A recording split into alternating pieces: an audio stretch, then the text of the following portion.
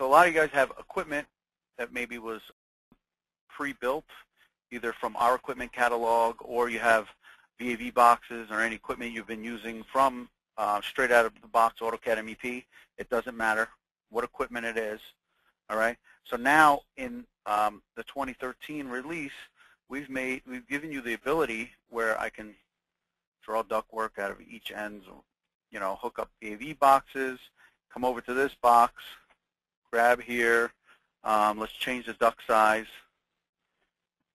Right, and we're going to route some ductwork out.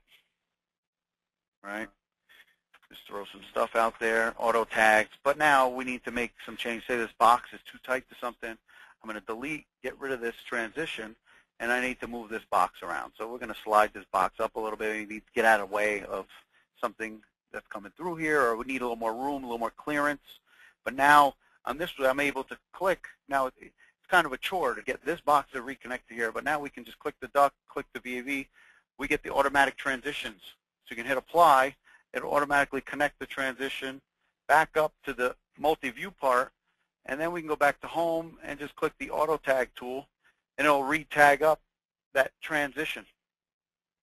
All right, so all your MV parts, whether it's a VAV box, a fan, any of those items, they will auto-connect with our auto-connect tool with duct fittings.